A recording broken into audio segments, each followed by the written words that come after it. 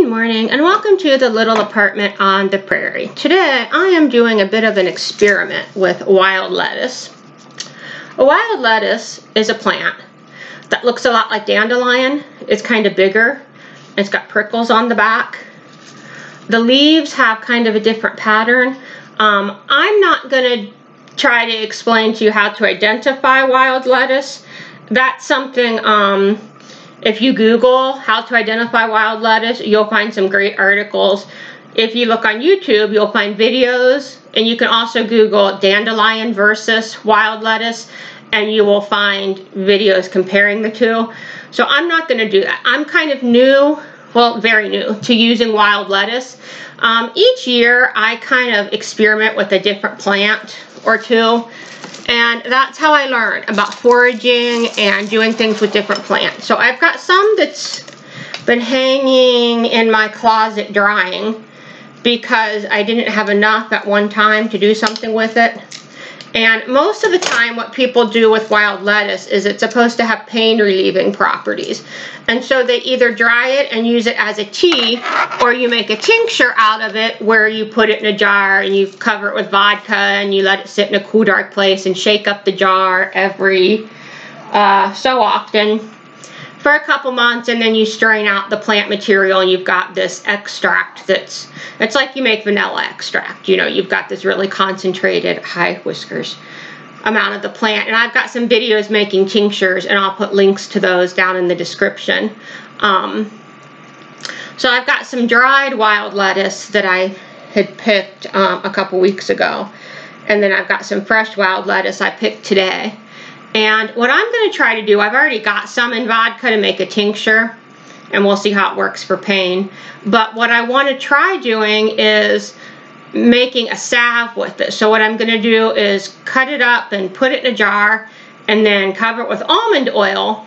And I'm going to make it the way I make dandelion salve. You let it sit in the oil for a couple months in a cool, dark place, shake it up once in a while, and then make it into a salve. So I've got a video that shows how I make dandelion salve. I'll put a link to that down in the description. And I'm going to make this salve the same way. And I'm going to see if the salve has pain relieving properties. I don't know if it will or not.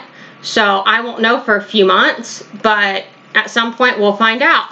So today I'm just preparing it by cutting it up and putting it in a jar. And like I said, I've got some that's dried and some that's fresh. You can use it either way. I had to lock Sassy in the bathroom because she wouldn't leave it alone. I'm like, you do not like wild lettuce, Sassy. She's like, wanna bet? So, it is a little bit prickly. And it's got like a sap, the way dandelions do, like a milky white. You know, when you cut it, you see the, I don't know if you can see it in there. See the stem, it's got like a milky white sap that's supposed to have these pain relieving properties. So we'll find out if it does or not. Like I said, every year I try to like pick one or two new plants and learn about them. Or, you know, I also try to take plants that I've used before, but use them in a new way. So I'm going to just kind of smush these leaves down. You kind of bruise them. That gets the, you know, the sap or the whatever, the juicy stuff out. And cover it with almond oil. I usually use almond oil when I make salves. Some people use different oils. Almond oil is affordable and it works for me as long as you don't have an allergy to tree nuts.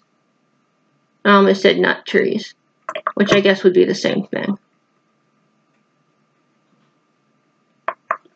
I need to buy more almond oil. I saw you can buy it like by the gallon on Amazon. And this is a slow way to pour it. Let's try this. This is probably going to take all of it I've got in this bottle. Almost all of it. We'll just dump it all in there. Alright. Let me get a lid for that jar.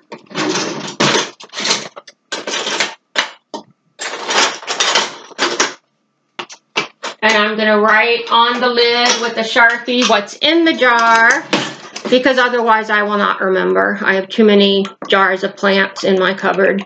Shake it up a little bit, and that's it. We'll come back in a couple months and see how it looks. Don't forget to give this video a thumbs up. Subscribe if you haven't. If you hit the little bell icon, YouTube should notify you when I post something new. And I hope you're all having a great day.